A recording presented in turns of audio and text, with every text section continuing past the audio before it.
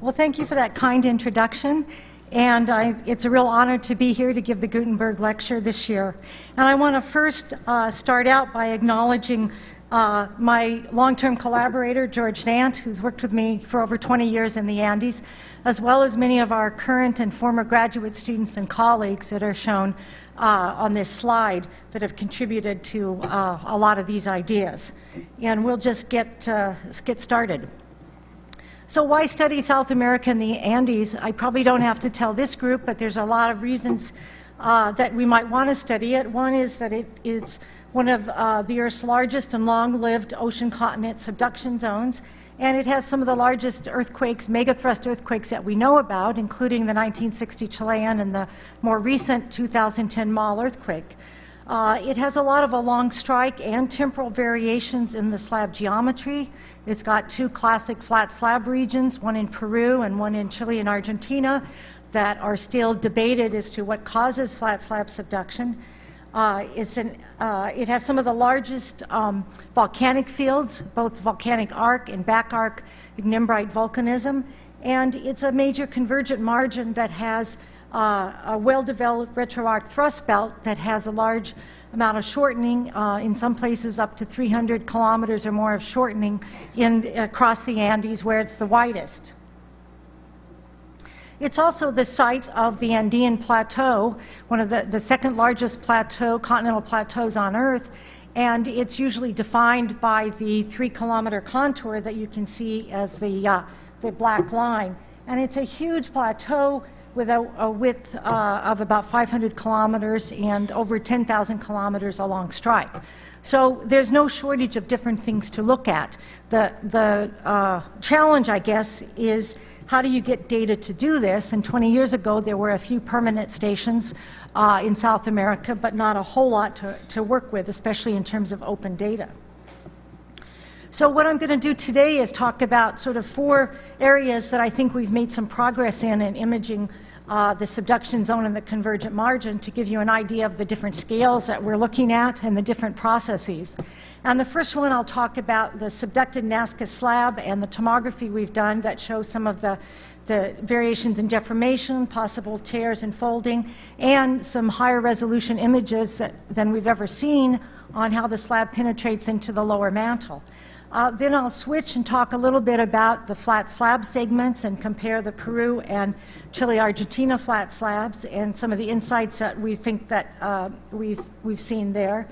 And I'll also then go to an area in southern Bolivia, the Altiplano Puna volcanic complex, and show work that we've done trying to image a magma body, so a whole different scale of imaging. And finally, I'll end with a little bit about some of the ideas of piecemeal lithospheric removal along the Andes that we're still working on and is a major topic of discussion among a lot of people.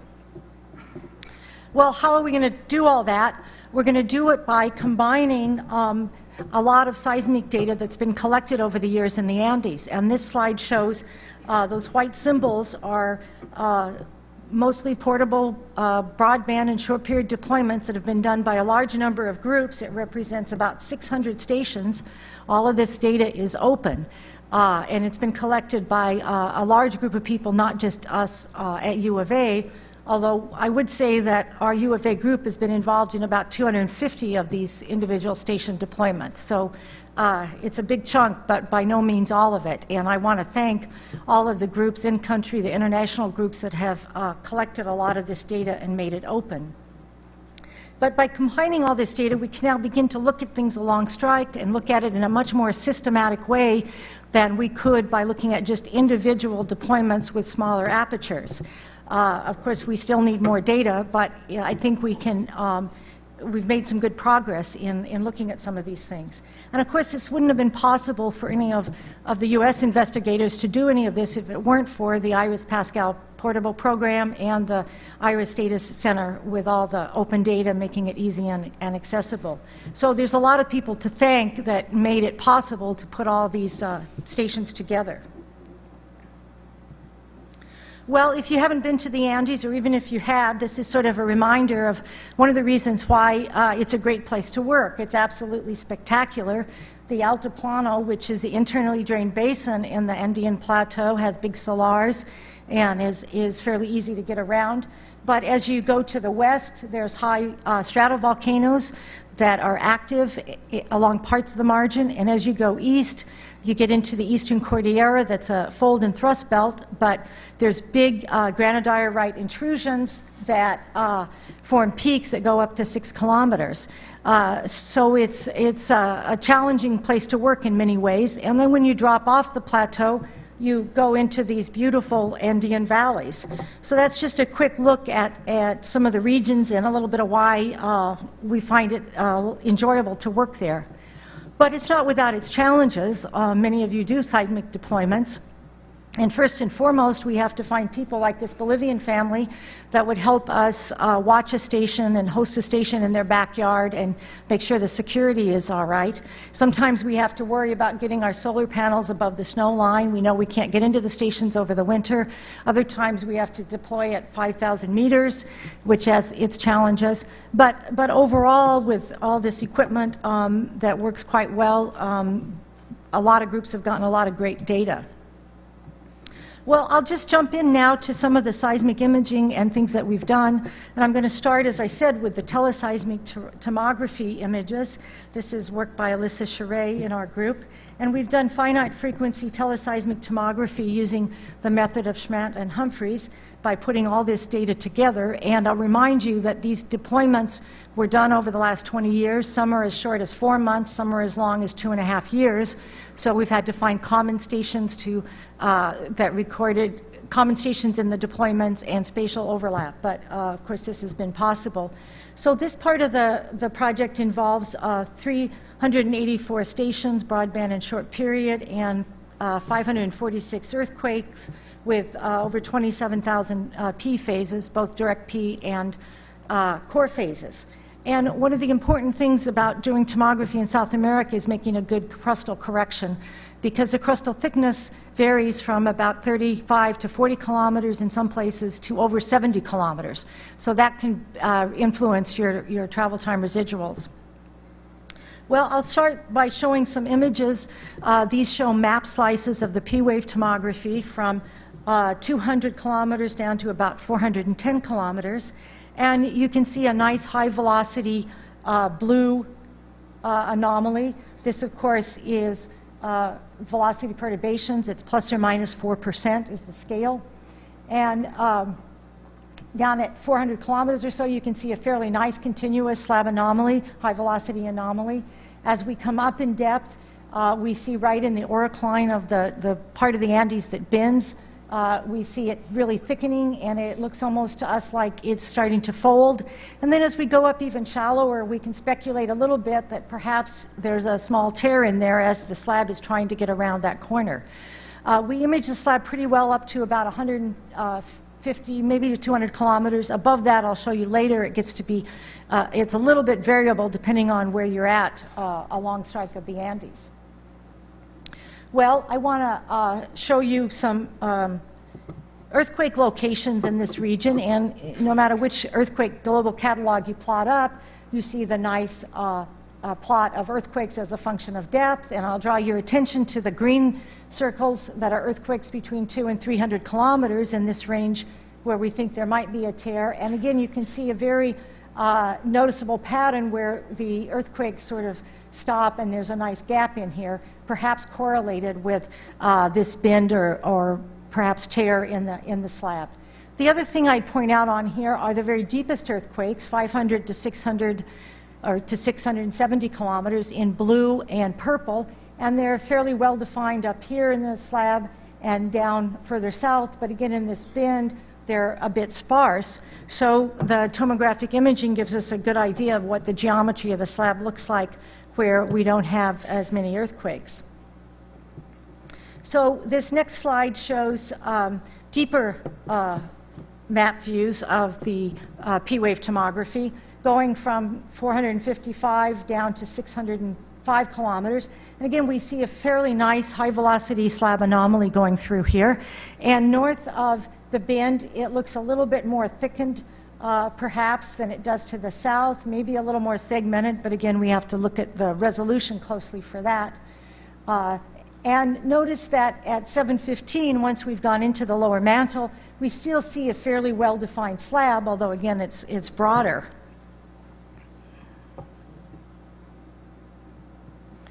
So I want to show you some cross sections, but before I do, I just want to show you a slab recovery test to give you an idea of how well we can resolve things. So we've done these kinds of recovery tests in addition to checkerboard tests, and we construct a slab model using Gavin Hayes' Slab 1.0 model and create a synthetic data set, and then invert it with our particular geometry of events and stations.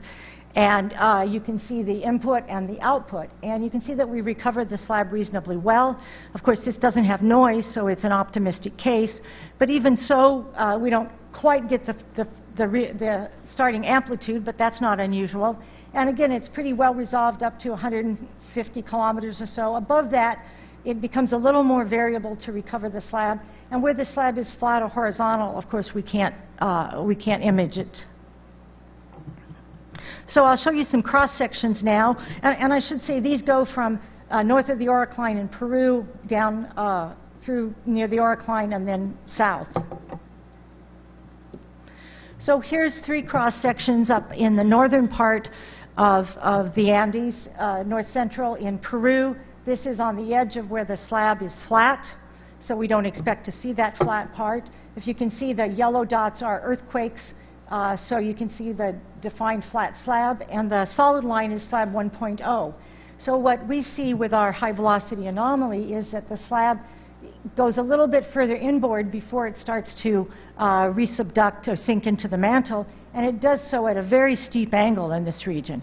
If you just look at these cross sections going from north to south, you see that it's nearly vertical in most cases, and in every case it goes a little bit further inboard. It also, in some cases, looks a little more folded, and you can see the anomaly as it penetrates through to into the lower mantle. Well, now we'll go around the bend. I'll show one cross section, which is right where we have some dense stations and just north of the orocline. And there's our slab model. It looks like as it penetrates through, it almost folds over on itself. Then the next two are in the southern Altiplano and the northern Puna, and you can see the slab has a shallower dip. It fits quite nicely with the earthquakes, but they, of course, stop at about 250 kilometers, and we see the slab going all the way down. This last cross section is right at the change from a normal dip. You're starting to get into where the slab is flattening into the Chile-Argentina slab. And you can see the earthquakes are a lot flatter here. Slab dips down, and of course it intersects these deep earthquakes that are further south. Well, we can begin to make some surfaces of the slab that are shown here in blue. This is our high-velocity slab anomaly. It's looking south, so this is north. It shows very nicely this little steep section of the slab right here that's right in line with where the Nazca Ridge is coming in, shown offshore here. This dark black line is the conjugate, the shape of the conjugate feature that is thought to perhaps have already subducted in some fashion that formed on the Pacific side. You can also see a couple of things that I didn't point out in the map views, but we see some evidence that it's hard to make the slab go continuously through here, so there might be a small tear, question mark. And then we saw a big red anomaly under the flat part of the slab that's behind here. But as you go south, you can see the slab has a more normal dip. So now I want to focus in on these two flat slab regions and show you a few things about them. Here's a couple of maps. They're not plotted at the same scale, but both of these are sort of classic flat slab regions because of the ridges that are coming in. The Nazca Ridge in Peru has a bathymetry of about 1.5 kilometers on the sea floor, and offshore work suggests it has oceanic crust of 18, maybe almost 20 kilometers thick. The other thing to notice up here is that Again, if you look at these green earthquakes that are at depth of 100 to 150, when you get into the flat slab, here's the 100-kilometer slab contour from slab 1.0, you see that there's really not that much seismicity. This is 20 years of ISC seismicity. It doesn't matter what catalog you look at, there's a big gap. In contrast, if you go to Chile and Argentina, here's a Juan Fernandez ridge coming in. It's a series of seamounts. It's not quite as impressive. Offshore work shows variable crustal thickness, but in general, it's not that over-thickened, maybe 10 kilometers or so from places it's been imaged. But when you get into the slab earthquakes, you see this huge number of green earthquakes. This part of the slab is very, very seismogenic. These are contours from Anderson and others, but there's others that it's not as well defined on this side of it. But at any rate, right along the ridge, you can see all of these earthquakes. So there's some differences in these two subduction, flat slab subduction zones. So let me get into this and first talk about the Chile-Argentina one. This is the classic flat slab where we can see the red triangles are the active arc. You can see that the arc shut off where the slab comes in. And there were 3 different seismic deployments that were done, some of which overlapped that we've used for the next few slides that I'm going to show you. This is also the site of the basement chord uplifts that many of you have heard about. They're very similar to the Laramide basement chord uplifts, and that of these ranges you can see in the topography in here. So the idea is that there's been some thought that the flat slabs would transmit stress and cause these basement chord uplifts to be pretty far inland from the actual trench. So we'll focus in on this region, and because there's so many earthquakes, I want to show you some well-located earthquakes in this region. And here they are in map view, the red dots. And if we look in cross sections right along the ridge like this B line, you can see that the earthquakes with double difference locate into a nice thin zone of about 15 kilometers thick. If we look at other cross sections going off it in a different direction, we see the earthquakes drop off quite nicely. So it really defines the slab down to a depth of about 200 kilometers. If we look across the ridge, we can see the earthquakes going across, dipping off in each direction. And the region that's really flat is really not that wide. It's probably less than 200 kilometers. So it's not a huge area that's really flat right up against the overriding lithosphere.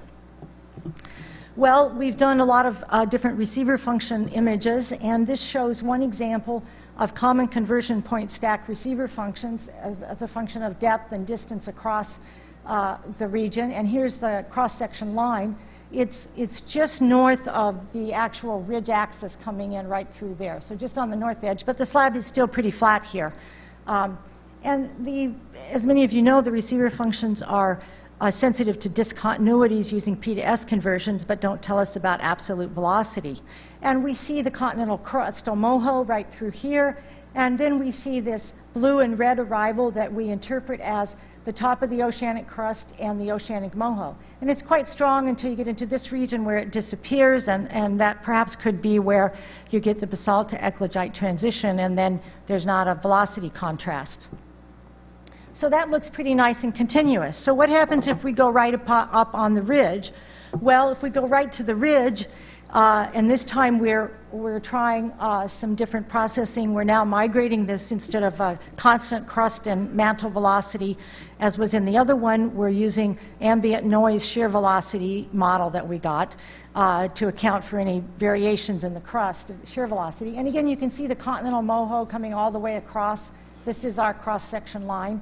But we don't see the slab quite as much. Maybe this red arrival is the oceanic moho. It looks like it's offset, but it follows the earthquakes quite nicely. And one of the things that we've noticed is that if we actually look in detail through our volume of receiver functions, going from off the ridge where we see a nice oceanic moho to right on the ridge axis, we see it faulted or displaced, and you can see as you go along, this red gradually gets further and further offset. And when we look at this systematically, we see what look like a series of trench parallel faults in the slab that are most broken up right under where the ridge goes. So that suggests to us that the ridge is probably very buoyant and contributing to, at least contributing to the flat slab, and probably fairly strongly coupled to the overriding plate. As the plate is trying to subduct, it's breaking up. Now I want to move to another issue before I go to Peru, and that is the idea of hydration. We often think of the hydrating slab as water coming off the slab as one of the sources for melt for volcanic arcs. So if you have a flat slab, you might expect that to be happening, and you'd hydrate the volume of mantle lithosphere that's above the flat slab. And this is something we've been working on for quite some time, and work we did with Laura Wagner suggested that at least if we used VPVS as a proxy, VPVS was pretty low and wasn't, it didn't look like it was that hydrated.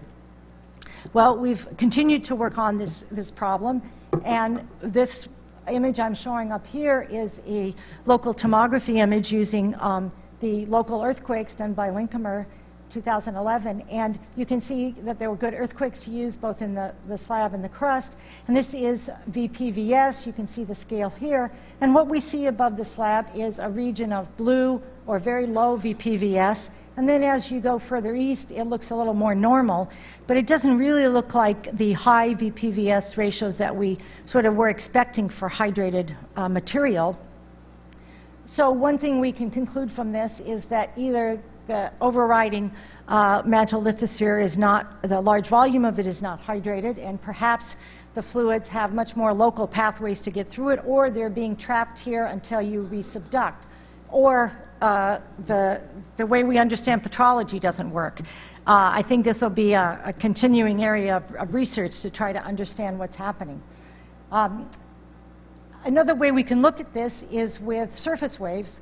So this is a cross-section, again, right along the ridge, done by Ryan Porter using ambient noise and ballistic surface waves with the two-plane wave method, and then inverting for shear velocity.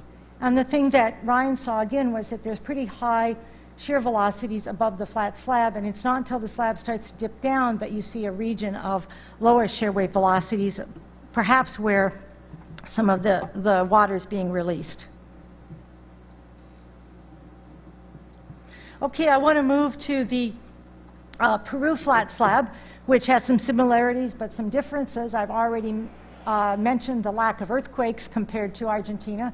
And here's the Nazca Ridge coming in, and here's the projection of the conjugate feature from the Western Pacific that might, the Nazca Ridge might have looked something like this, although maybe not exactly.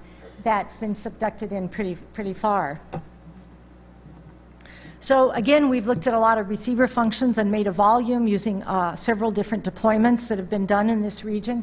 And there's a lot of, there were a lot of posters today showing a lot of these results.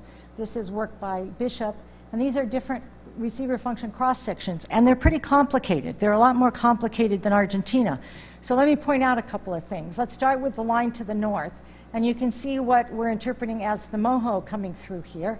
And then below that, we see a nice signal that we think is the oceanic moho that's at about 100 kilometers. So that looks pretty good until we go west, and the slab is coming in, and it looks like it comes in right to here, and what we see is a very nice offset or break in the slab. So again, it looks like the slab is breaking, and as far as we can tell, it looks like along the trend of it is parallel to the trench. But it gets a little even more interesting or complicated as we move down to cross-section B and C, which is right where the Nazca Ridge is coming in. So again, we think that perhaps we can see the continental crust coming in here. It's getting a bit thin if this is the continental crust along the B cross-section, maybe closer to 55 kilometers thick. And we think this is the oceanic moho again, but see how close they are. The slab looks like it's right up against the base of the crust or very close to it. And as you go to see the same thing, here's the moho, and here's where we think we're seeing the oceanic moho. The black dots, although I know they're a little bit hard to see, these are relocated earthquakes by Kumar et al. And they're quite well located. And the fact that there aren't that many of them is because in the 2 or 2.5 year period, there just were not that many small earthquakes. So that global pattern really holds up. Now, if we look D to D prime, this is not ideal because we have some gaps in our stations. But again, we see what we think is the oceanic moho, very shallow right here where the ridge comes in. The ridge comes in at 0 and then dips down in this direction. And as we go here, dips down again in the D prime direction to the south. So you can see that we think we're seeing the slab really raised up at where the Nazca Ridge comes in. So despite these complicated receiver functions, we can follow these surfaces throughout the volume. Well, what we've tried to do then is, to make it a little bit simpler to look at, we've taken the slab contours from the teleseismic tomography as the red solid lines. Here's where we think there's maybe a little tear, and here's where there's the tear in the slab from the receiver functions. And where we have stations, we've just picked the depth to the oceanic slab and contoured it in a kind of a general way. And you can see that right there is the 70-kilometer contour and the 80. So it really looks like the slab is coming in at a very, very shallow depth here. And of course, along the coast, there's a lot of evidence of coastal uplift associated with the Nazca slab subduction. So where the ridge comes in, again, it really looks like it's coupled very strongly to the overriding crust and contributing to the buoyancy, at least of the flat slab region here.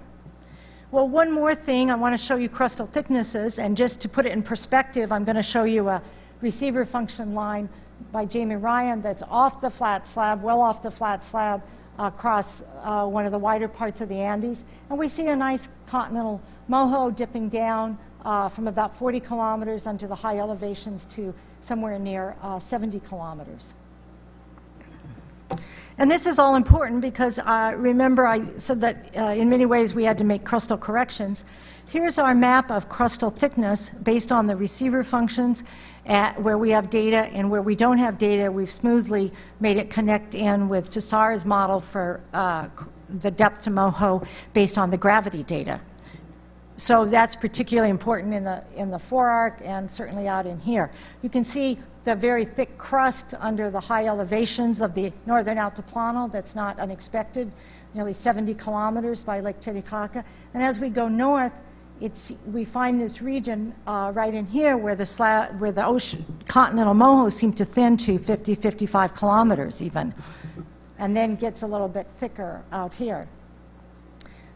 So this was somewhat surprising, and if we've identified that continental moho correctly, which we think we have, this correlation with the subducting ridge present day is quite intriguing and suggests that there's some process that's not only modifying or perhaps even removing the mantle lithosphere, but it's also modifying the crust in some way. So I'll just quickly summarize the flat slab areas, and I think in both places we're seeing where these ridges subduct, the subducted flat slab is faulting and breaking up. It's not just smoothly going down. It looks like it's contributing to the buoyancy and is really strongly coupled to the overriding plate. So at least we think that the ridges are one of the things that are adding to the buoyancy of the slab and the geometry of the slab. It's not to say there aren't other factors, many of them which we've heard about today in the session on flat slab, but this is certainly one that contributes to it. And perhaps the differences between these two have to do with how these ridges were formed at hotspots and their different buoyancies. Well, I want to move on now to some magmatic processes. Work that we've done, and of course, as I mentioned, there's an active volcanic arc shown by the red triangles, and there's associated back arc volcanism as well. And I want to point out the Altiplano Puna volcanic complex that's right here. It's a very large silicic magmatic field or volcanic field that has a lot of ignimbrites, and there's been a number of deployments in that region that has allowed us to look at this in more detail. And one of the other things that I'll just briefly mention is, can we say anything about whether there's a batholith forming under the active arc? So I'll jump into the ambient noise tomography work that Kevin Ward has done. And again, taking all of these broadband stations And cross-correlating things with those stations that were out at the same time, you can see that there's quite a few paths despite the 20-year period of the different deployments that were going on. And we've processed it, first determining the phase velocity maps and then inverting for shear velocity over this large region so we can look at it in a systematic way. And I'm showing here some of those map slices from Ward et al. 5 kilometers, 15 kilometers, and 30 kilometers depth slices. And you can see a number of things, some of which you'd expect at the very shallow depths. You see the Altiplano Basin and the Subandean zone as low velocities. And you see the Eastern Cordillera high peaks right through here as those granodiorite peaks that I showed in the slides earlier. Those have high shear velocities. I'll just point out all the way through here, here's the Altiplano Puna volcanic complex. It has the slowest shear velocities all the way through the crust. Here's another big ignimbrite field, the Los Frailes ignimbrite field, that's also slow. So these big ignimbrite fields, at least some of them, are showing up as having very low shear wave velocities. And then we see fairly high shear wave velocities in the mid to lower crust of the Sierras Pampeanas region where the slab is flat that we might expect. So I want to zoom in on this Altiplano Puna volcanic complex. It has ages that range from 10 to 1 million years. And here's a blow-up of that region showing seismic stations of the little squares. Probably can't see those. This black line is showing the outline of the volcanic complex. And inside the white line is showing, is centered on one of the volcanoes that shows some surface inflation that's currently going on. So keep in mind this outline, and I'll show you cross sections B and C going through here of some of the shear wave velocities. But because we really wanted to look in more detail than just with ambient noise, Kevin did a joint inversion with receiver functions that are sensitive to discontinuities and ambient noise that's sensitive to the absolute velocities. And you saw that you can really see the signature of this low velocity zone in both the receiver functions and in the dispersion. But by putting them together in a joint inversion, this top row shows cross-section B and cross-section C going through across this volcanic field, and compare that to the ambient noise models below that where we've just used ambient noise, and you can see how much sharper the image is of that low velocity zone. So what does that low velocity zone mean? Well, we'll first look at some map slices through that joint inversion shear wave velocity model, and notice the outline of the surface volcanics are also shown on here. And you can really see this very low velocities that get down well below 2.5 kilometers per second, all the way down to around 2 kilometers per second, which is extremely slow for that depth in the crust. So you can see it strongly at 10, 15 kilometers, and you're starting to lose it at 20. We've defined the 2.9 kilometer per second contour as sort of the zone, a conservative estimate of the zone of low velocities. At that velocity for these kinds of silicic compositions, it would imply that there's got to be some partial melt. So when you do that, you see that it's about 200 kilometers in diameter, about 11 kilometers thick, and the correlation with the surface volcanics is pretty strong, suggesting that we're probably seeing the plutonic complex that's associated with those surface volcanics. And if you take that volume that we've outlined, that we think is pretty conservative, it's about 500,000 cubic kilometers. So this is quite large. And finally, this is a three-dimensional view of it in the crust. If we've termed this, and so have others, the Altiplano Puna magma body. It's some sort of mush zone with partial melt. If we make some assumptions, it looks, and especially with composition, it looks like it might have between 20 and 25% partial melt. So the other thing that we can speculate on is a intrusive a ratio, the extrusive to intrusive ratio, and it looks like, based on this volume and estimates of the surface volcanics, that it's about 1 to 25 or 30, which, if you follow that, is much higher than many of the petrologists have suggested over the years. So this is an example, I think, where, again, putting all the deployments together and having data over a localized area, we can begin to image things much better than we have in the past in the crust.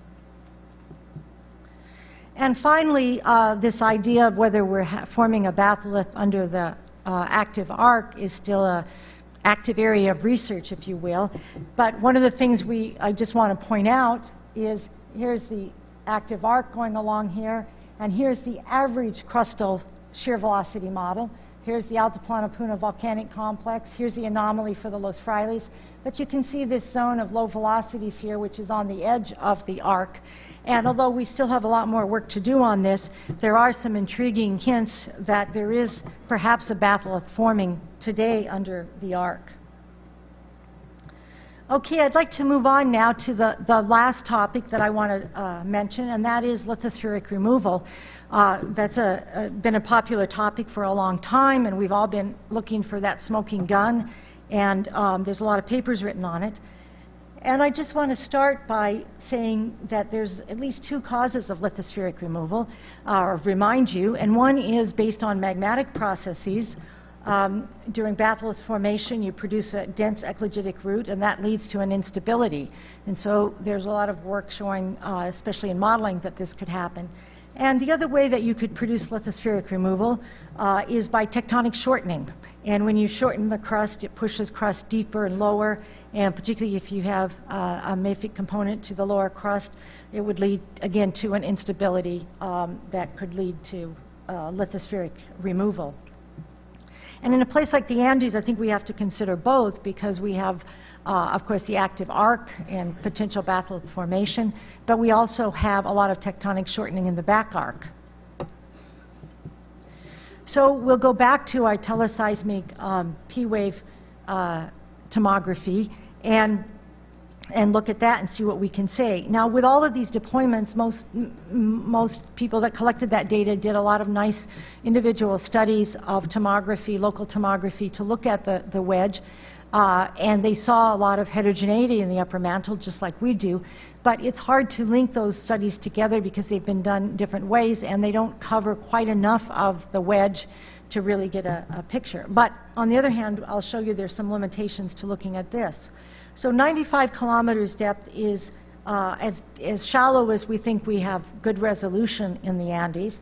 And when you look at this, it's really very heterogeneous.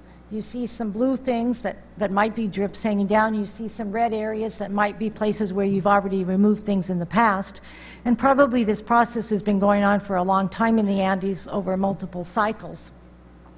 And we don't always image the slab all that well at this depth. So it becomes a little more complicated. But I want to just for a few moments talk about whether any of these anomalies here outlined in yellow, these blue high velocity anomalies in the back arc, might be consistent with some idea of lithospheric removal. So I'll first show you a comparison of those blue anomalies with our ambient noise map slice at 15 kilometers and where some of the really big low velocity zones are. And I talked about the Altiplano Puna volcanic complex. Here's some more low velocities in the crust. And there is some correlation with lithospheric removal and volcanics in the Puna. And of course, there's been a lot of work done on that. It was early on, starting with K and K, looking at the signature of lithospheric removal through the geochemistry. So I think the picture is emerging that in the Puna, there's been a lot of removal. As we go north, there's regions along here that you might think are still some mantle lithosphere, either attached or dripping off, but they're not associated with the active arc, or they're not associated with any active back arc volcanism in a big way, but they are where we see a lot of crustal shortening, some of the maximum crustal shortening there. So let's look at this in just a little more detail. If we go back to our slab model, just to put it into context, here's our slab, here's our steep part of the slab. This green is sort of linking up a lot of those little blue areas that dip down to about 150 kilometers. And then this lighter blue is one of those potential drips that was a high velocity anomaly. And they're situated near the edge of the eastern Cordillera subandean boundary, or maybe even a little bit further east. So they're a little further east than we might think if something was just dripping straight off, but of course we know that it's unlikely things are going to just go vertically in this kind of a complex setting. So we can blow this up and look at one of these cross sections near the auric line. Here's our earthquakes coming down on our slab, and here's these two regions that we might speculate could be mantle drips in the back arc. And they're beginning to look a lot like some of the thermomechanical modeling that shows as you thicken crust, you begin to get these things to drip off, and they may be dripping off a little bit toward the east. So I think we're starting to, with a little more work, get some models that we can now start to compare in more detail to some of the thermomechanical models. Well, we want to investigate this a little bit further, so we've picked one of the really nicely well-defined high-velocity back arc anomalies in the Puna, where we know that this process has been going on. And so we'll look at some data from this region. Again, here's all the different seismic deployments that have been done in the region. It's getting to be fairly well studied with deployments. In order to really evaluate this anomaly A, I'm now showing you the inversion with the slab constrained so we can make sure that we're accounting for the slab fully at these shallow depths. But you see the same anomaly whether you constrain the slab or not. And it's this anomaly A that we see sitting back here. It's not part of the slab. So what is it? Well, I'm going to show you a series of cross sections at 22 degrees south, 25, and about 27.5, because I think there's some value in looking at this in a long strike way. And what we've done at these cross sections now is to take the P-wave tomography results, and for the crust we've put in the ambient noise shear wave velocity tomography. So we have shear wave sitting on top of P-wave. Not ideal, but that's what we have. So we can look at both. And then the top panel is the topographic profiles. So if we look at the 22 degrees south, this is near the big low velocity zone, the Altiplano Puna magma body, very slow crust. We get the slab. And in the back arc, the mantle wedge, the velocities are fairly low. The reds are a little bit of blue, but really nothing stands out. So it looks like it's probably already been, had lithosphere removed.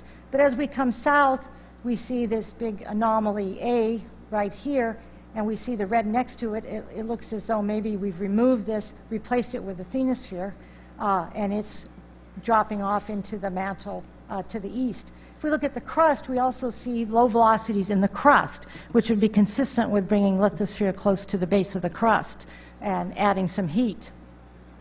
And finally, as we go to the southern cross-section, this is right at the edge of the northern Sierras Pampeanas.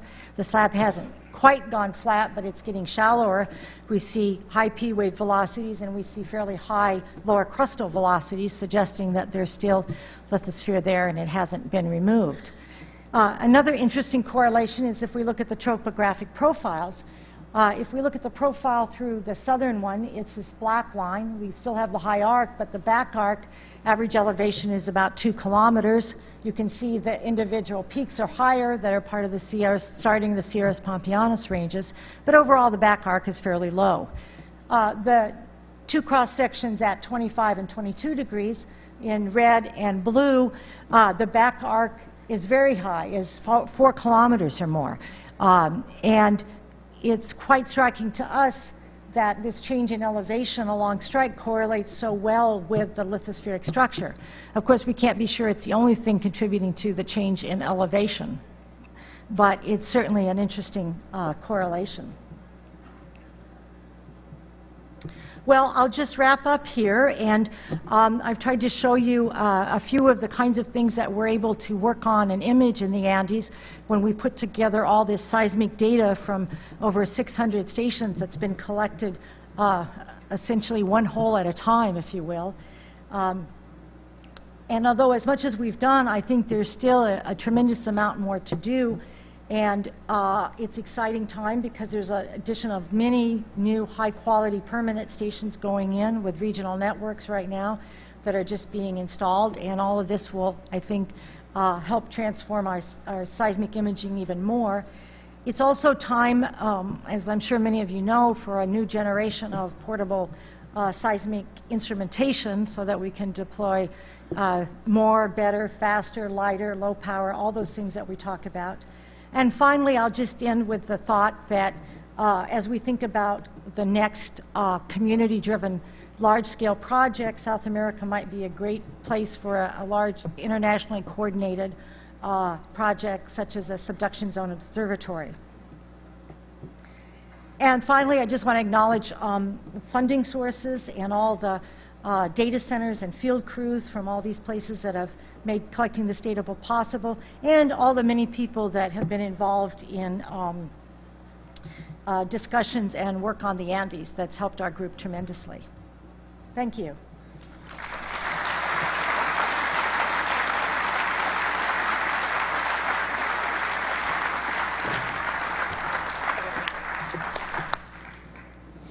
So thank you, Susan, for a wonderful talk, and we have time for questions now. I would ask that if you do have a question, there's a microphone there and a microphone there, so please come up there so we can hear you. So questions? I have these lights in my face. Okay. Hello, thanks for your talk. Are there any attenuation measurements on that Altiplano Puna magma body? Susan, why don't you? Yeah. Thank you. Yeah, there are some attenuation studies that have been done with the local deployments, and there's some on the Puna by some of the groups from the GeoSed Potsdam group, I believe, that have done attenuation in the Puna. There's less attenuation done in the Altiplano. There's some attenuation being done in southern Peru right now. But it's definitely an area that needs more work done. So, other questions? So, I have a question. So, the very large low velocity anomaly that you're seeing below the slab, sort of that relative to, for example, the role of the thickened crust in the downgoing plate. I mean, have you sort of evaluated the competing roles of that in producing the flat slab subduction? We haven't looked at that in as much detail as we need to. One of the things I didn't have time to go into is we see that very low velocity anomaly under the Peru flat slab. We also think in the receiver functions we may see a hint of the LAB above that. And if so, it's pretty shallow. It suggests that the oceanic lithosphere is thinner than we'd expect from the overall age. But if you think about it being formed as a hot spot and maybe being reset, maybe that's not so unusual. In answer to the more general question, I think there is evidence in both flat slabs that the slab mantle lithosphere is probably hydrated and contributing to some of the buoyancy. And it's not just the ridge and the crust. But it's a fascinating area. Yeah, I was struck by the sort of intense seismicity that you showed under the, I think within the slab, under the flat, one of the flat parts, I forget which one. So does that have some sort of implication for the mechanism of intermediate depth earthquakes? Because usually, I mean, they're competing mechanisms, dehydration, embrittlement, shear runaway. Has any work been done on that area in regard to earthquake mechanism? Not as much that could be done. This is the Chile-Argentina flat slab area, and there have been focal mechanisms done on those earthquakes, and they tend to show down dip tension, but going off in all directions, you know, as if the slab's being pulled down. But in terms of the details relating it to dehydration reactions and things, not enough work, that's for sure.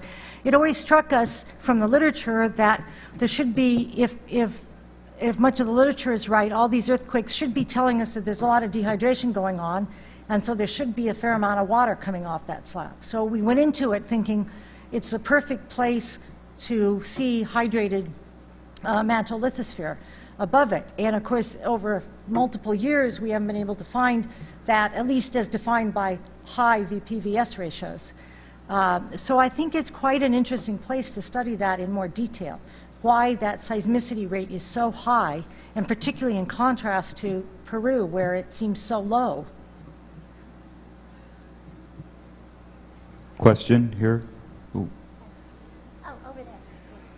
Thank you for your talk. Just quickly, you didn't speak about it, but I'm just wondering if you've, what sort of new insights you've gained on the western extent of the Brazilian craton that's being thrust under the sub-Andes, and in particular, its geometry sort of from north to south, like as you move from Bolivia into Argentina.